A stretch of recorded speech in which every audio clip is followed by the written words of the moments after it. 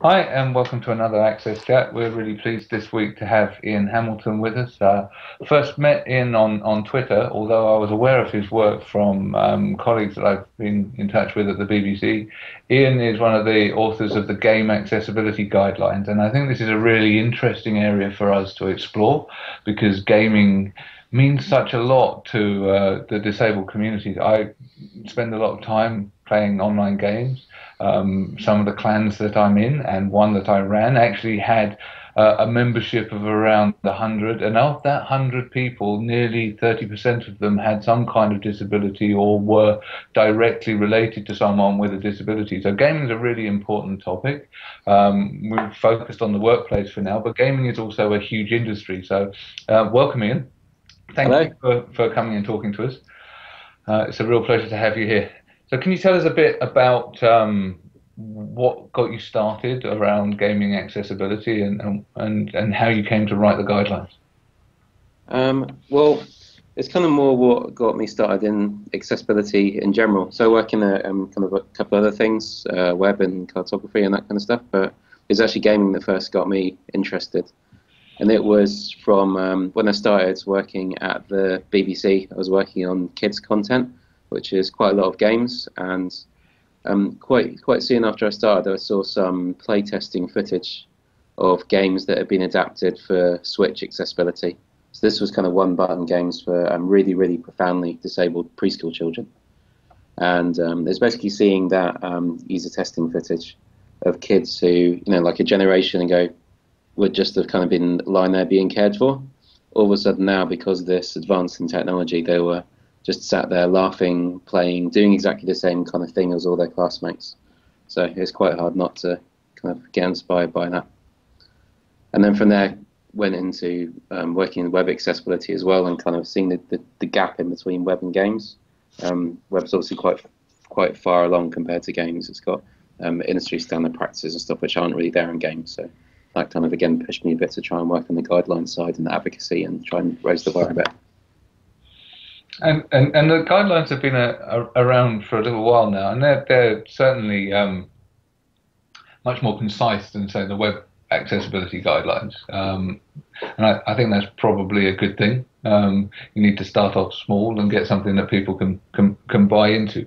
How much you've been working on the advocacy side? So how much sort of uptake have you seen from some of the studios, and are there particular areas that have grasped this earlier than others? It's been pretty much across the board, to be honest. It's had a decent amount of traffic, and it's been a pretty much even split in between not just game developers, but also academia as well. So people working on postgraduate stuff in research papers, as well as being linked to from VLEs, so turning up in course materials as well, which is really, really nice to see. But from the game side as well, it's everything from small independent studios all the way up to the big publishers and manufacturers. But it all sounds very good, but it's still kind of early days. So there are people looking at it, but it doesn't quite mean that it's standard practice across the industry yet, which is where we really want to get to. I think you've got a massive challenge in that the way that games are presented are non-standard for a start. It's not like you're on the web and you have the familiarity of a browser interface, and lots of the stuff is the same and it's going to interact. I think half of the innovation that's within the industry is finding new ways to interact. So therefore, you're chasing after the innovation curve even more than we are on the web when we're trying to make stuff accessible. So I think Yeah, it's a tricky conundrum that you've got faced there. yeah, absolutely. Well, that's the thing is in games, it has to be far more pragmatic than in web. So, for example, on the accessibility guidelines site, you've got it categorized into basic and intermediate and advanced, which is very different to what you've got with WCAG's A, AA, AAA, because it's not compliance levels. Like you're saying, there isn't just like a set level that you can aim for in games, because each individual mechanic, each individual game is so varied. The actual barriers within the game are completely different. So what's a really, really easy barrier to avoid in one game could actually be the complete core mechanic in another. And it basically comes down to what games actually are. So to meet the definition of game, there has to be some kind of rules and challenge, which is going to be some kind of a barrier. Yeah, and you've actually anticipated one of my questions, which was about the whole, to a certain extent, lack of accessibility is part of the challenge of the game. You've got to figure out how to use it, how to interact, and the difficulty is part of the joy of the game. It's just that it's got to be difficult, not impossible, right? Absolutely. Well, it's all about basically what constitutes a necessary barrier and an unnecessary barrier. Yeah. That varies from game to game. So one game, it might be all about like really difficult cognitive kind of stuff, playing some kind of strategy game. Another game, it'd be all about hand-eye coordination. But that's the thing, if you've got a game that's about hand-eye coordination, it's not about being able to distinguish color. It's not about being able to distinguish things by sound. So there's always, in every game that's ever come out, there's always so many unnecessary barriers that could have been avoided. Deborah, I know you had a question. I have 1,000 questions for Ian on this topic because I think it's such an interesting topic, and so I'll narrow it down to just a few questions. But one of the questions I have are you seeing developers with disabilities getting it more engaged in the conversation, and are you finding that some of the mainstream developers of games are paying more attention to this? It seems to me that they are, but I focus so much on accessibility that it might be I'm just really hyper vigilant to the topic. So I'll just start with those two questions. Sure. Okay. So first one, not so much. There's, the diversity side is not so much my area, but the little that I do know is that the games industry in general has still got a fair way to go with diversity, not just with people with disabilities, but gender and backgrounds and all kinds of stuff. But on the plus side, though, the developers in studios with disabilities are actually becoming more aware of accessibility. So that's something really interesting that I've seen is even, you've got a developer who's colorblind, who it never even entered their head that you could actually make a game that's colorblind friendly. So as general awareness is growing, that means that within the studios are gaining that awareness too. And there's another nice example. There's another guy who worked on the guidelines, worked for a studio called Headstrong, and they have a deaf developer. And he said that previously, in years gone by, he'd never actually wanted to speak up about accessibility issues because he didn't want to be, the one person whinging in the corner. But again, as awareness is starting to increase, he's feeling more comfortable talking about this kind of stuff. And so the second question was about the big companies, yeah? So there are a couple of things which have actually made it into requirements. So there's Ubisoft in particular. They had, it was the very first Assassin's Creed game. They had all kinds of complaints from people about the lack of subtitles in the game. So they just made that a publisher level requirement. After that, every game that Ubisoft ever releases has to have subtitles. And again, with Ubisoft, there was a case a few years ago with a game called, Rabbids. And a kid had an epileptic seizure while playing it. And this was actually in the UK. It went all the way to Parliament in the UK. And as a result, again, they've now introduced mandatory epilepsy testing across their games. Those kind of things are exceptions, though, so there isn't that much that's set at that kind of level, but the companies are taking more notice, the big ones. And the really, really big thing has been colourblindness. So that's been really nice to see the last couple of years, awareness really, really growing around colourblindness. And it's been helped a lot, actually, by just getting a few big people who are doing it. The resulting media coverage of that results in much greater awareness. So you've had really big stories about SimCity and Battlefield and Borderlands, really, really big blockbuster console games who are actually thinking about colourblindness. And recently World of Warcraft last week as well. So those kind of things really do a huge amount to let people even know that colourblindness is a thing. So that's the biggest barrier to accessibility in gaming at the moment. Is just lack of awareness. People just haven't thought about that. I have a daughter that's 27 years old now. She has she was born with Down syndrome, and she's a big gamer. And yesterday she was playing a game on the Wii, and she went through all 11 levels. I'm not a gamer, but she went through 11 levels. It took her about 7 hours, and I kept trying to get her off of it to go do other things. And she said, "You know, Mom, I think I should be a game tester."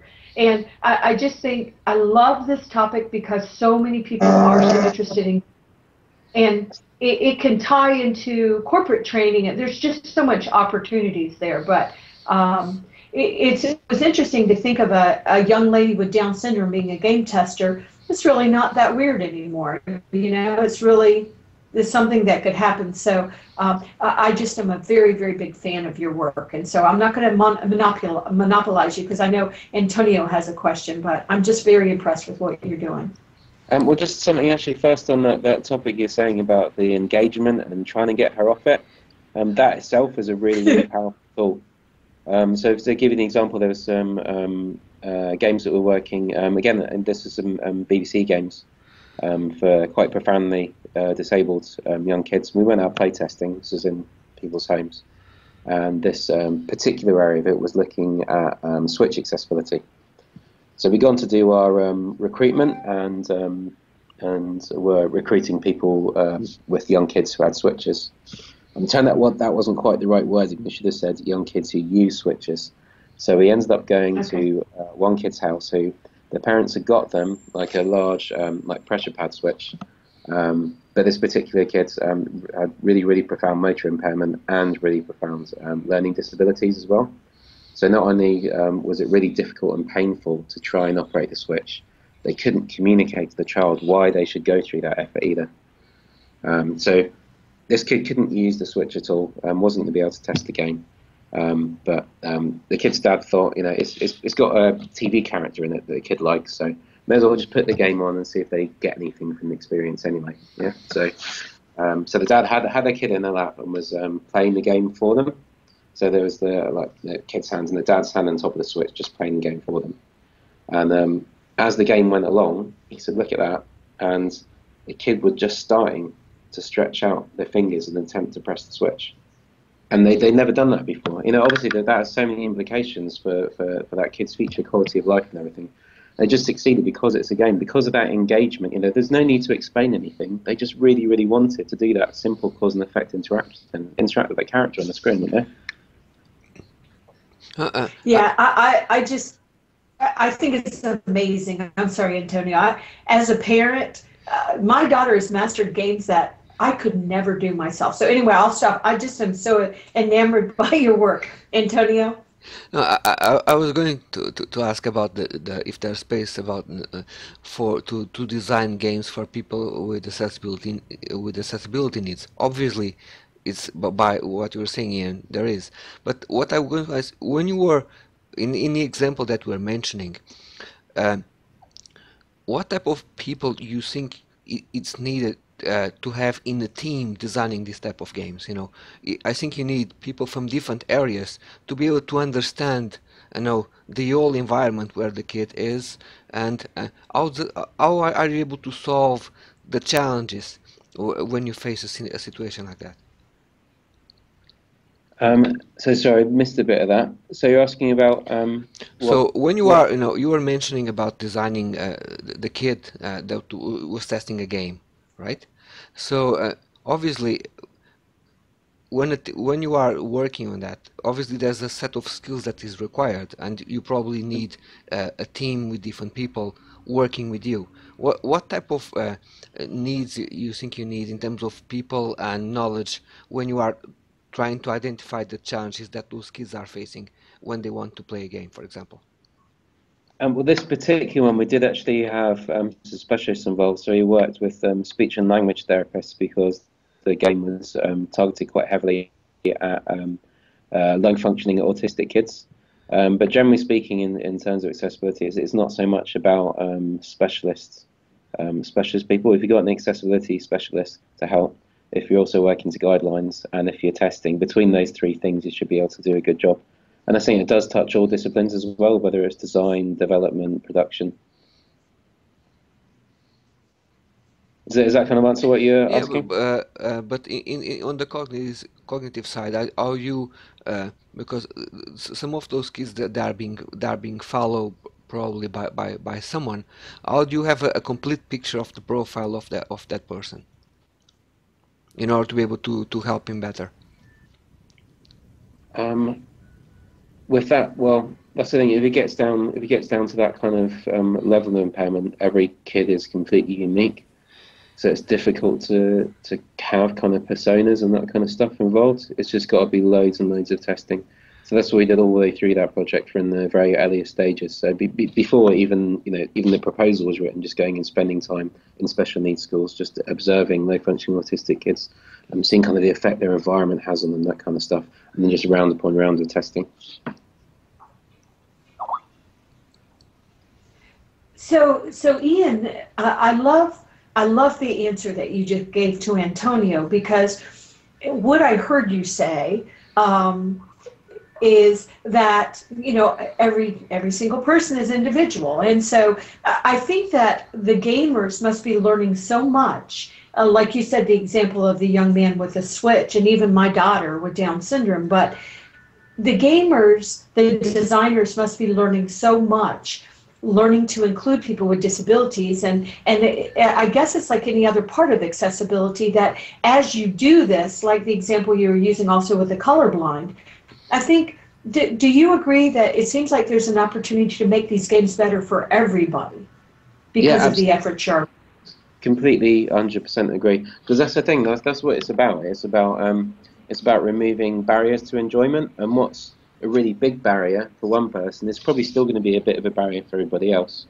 Just one example, because you mentioned color blindness. There's a game called Burnout Paradise, which is a kind of free-form racing game. You have to go around a map doing various different races. And there's different types of race, and each one is represented on the map by a different colored circle. So that means, obviously, it's impossible for someone who's colorblind to use the map. But it also means that it's a real pain for anybody else to use, having to try and remember what purple equates to and having to keep referring back to the key and stuff. So just adding icons, a perfect classic example, just adding icons on makes it better for everybody, as well as allowing people who are colorblind to play. And that applies to so much. That's what's nice about it, is, especially if you're talking about in terms of the guidelines, actually showing people the guidelines, and actually being able to look down the list and like, oh, I already do this, that just makes sense, because so much of it is just good game design. Just people need to know just exactly why those things are important, and they should keep on doing them. Okay, I've got a slightly different take on sort of games accessibility, and it's more around the benefit. It's not that what you said isn't valid. It absolutely is. I'm thinking about the benefits that things like massively multiplayer online games are bringing. The fact that you are developing communities, a bit like we've got communities on Twitter, but you've also got communities in games as well. And I just see these, affordances within these games to enable people to have social interaction, to have support networks and I've watched it happen where you've got people that are looking out for people in these virtual worlds that they've never met, but they care. And people are having access that they wouldn't have outside of the gaming. So what you're doing is really important, because if they can't get into the game in the first place, then they don't have access to that additional support work, that social interaction and everything else. And people may mock it, say, oh, you're spending all your time in front of a screen, but if you were spending all of your time in front of the TV, you've not got that interaction. Yeah, that's the thing. Is especially the virtual worlds they're really, really powerful. But all games in general, what they actually represent is like culture and recreation and socializing. Which, that's not trivial time wasting stuff. That's really, really important for people's quality of life. And because it's so technology focused, that lends itself naturally to accessibility. So it can be, if you've got someone who's got really limited means of accessing those things, games can be really important. And like we said about just being sat in front of a screen as well, there's a nice quote about that from a guy called Travis Taft, who's one of the writers for Able Gamers. Okay. He was saying about, it was an online virtual world, he was talking about World of Warcraft. And he was saying about having a difficult time adjusting to his condition and stuff after he'd been in an accident. But he said just for a couple of hours a day, it wasn't just a screen, that was a portal. For a couple of hours a day, he could escape into that portal and no longer be Travis, the guy in the wheelchair. He was Vidal, the sly but good-natured troll hunter. Yes. And that's the thing, just allows people to be themselves without being judged as well, I think it's really important. I mean, the power of imagination, but also that that taking it outside of your daily grind, and yes, it's escapism, but it's also it's escapism that has a powerful positive effect on people. Yeah, that's what I like about gaming in particular, is because so much of accessibility is just about kind of taking care of the basics that you need to get by, but life isn't really about just kind of the basics you need to get by. There's other important stuff as well, Yeah. Ian, are you aware of any important events, networking events, where people online or offline, where people can actually address the topics that we are talking here? How can they find people like you can get in touch with other people working the same space somewhere around the world, and they can solve problems together? There is the only real place for that is there's the IGDA, which is the International Game Developers Association. They have an accessibility mailing list, so that's a good place to meet people. We've also started just recently getting some face-to-face things going. So we had some accessibility drinks in London last week, and we got some more coming up in America next week. So hopefully we can get that kind of thing on the go. Are you going to CSUN, right? Sorry? Are you going to CSUN? Yeah. Yeah, I've got a few back to back. So at the same time, it's actually exactly the same time as CSUN, there's GDC, which is the Game Developers Conference, which is kind of the CSUN of the gaming world. It's huge, about 20,000 people there. So that's on actually the same week as CSUN, so I'm quickly nipping in between the two. So what's the best way for people to connect with those groups if they are interested? Especially the ones that you mentioned that were happening recently. Recently, yeah. Well, it's only been one so far, but yeah, I think if you keep an eye on the IGDA's accessibility group mailing list, how to find it? If you search for IGDA-GASIG, the snappy name. But yeah, if you search for that, you'll be able to find the details of the mailing list, and that kind of stuff gets talked about on there. No, because I'm using tools like Eventbrite or Meetup in order to advertise that. Yeah, so there's one happening at GDC, which we've got a couple hundred people signed up for now. So that's Eventbrite. The one in London wasn't advertised anyway. It's just kind of a few minded people getting together. Okay. There's actually an event tomorrow called AXSChat 2012. 2015. I'm a few years behind myself.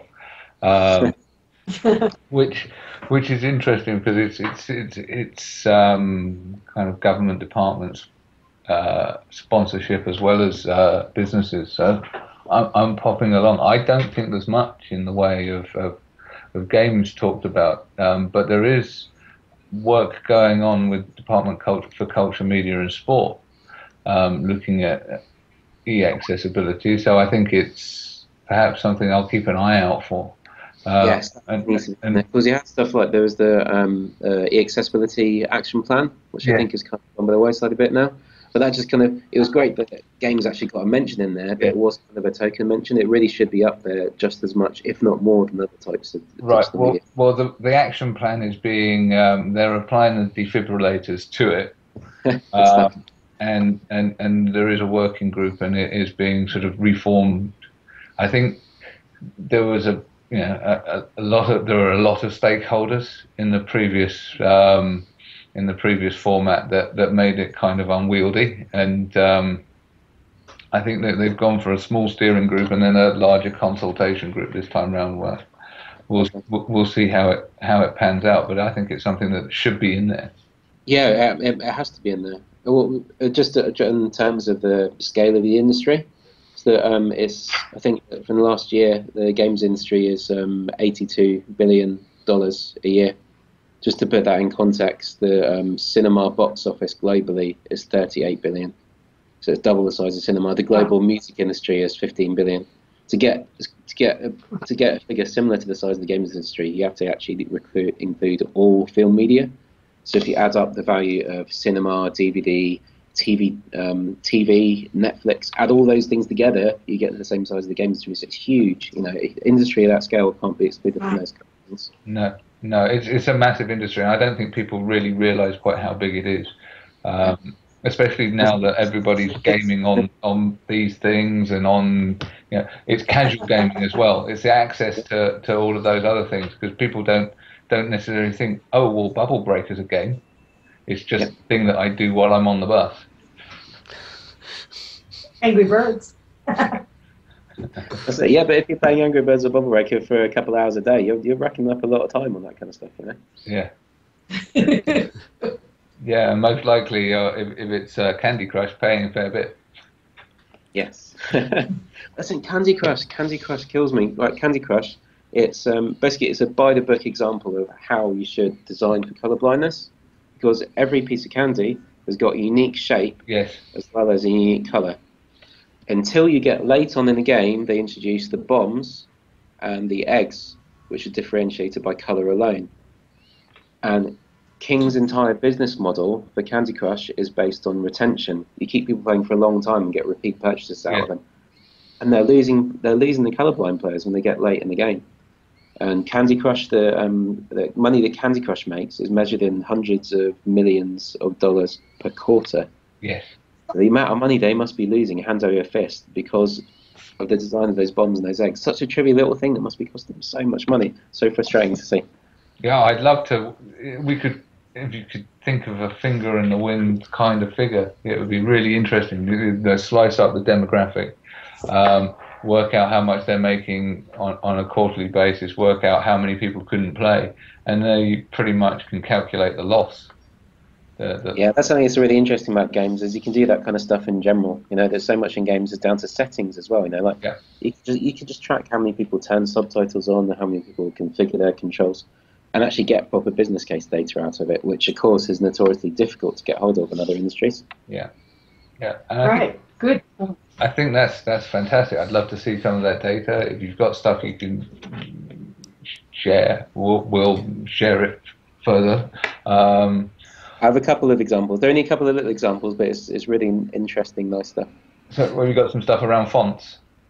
Fonts. Yeah, there was that was one. It was what's it called? The Last Door, which is a Lovecraftian horror game. Yeah. And it's all done in kind of old school pixel fonts. Yeah. And they included one of their developers is really into accessibility, and they included a dyslexia-friendly font as an option. And of the first 150,000 people who played it through to completion, which is obviously decent kind of stats to get from, of that 150,000 people, 14% of them had chosen to play all the way through the whole game with the dyslexia-friendly font turned on, which coincidentally or not coincidentally is also the same figure of people who've got difficulty reading. Yeah. But another really nice example, I think, was one called... actually two games, one called Mudrammer and one called Solara. They're iOS games that they made voiceover accessible. Solara, it took him 2 days because it's a text-based game, and he was hoping, you get 1% of the population were blind, so he was hoping you get 1% of his players are blind, but the figure he actually got back was 13%. So 13 times more than he would expected, because it's a niche audience. There aren't that many blind accessible games around, so they're choosing to play the game.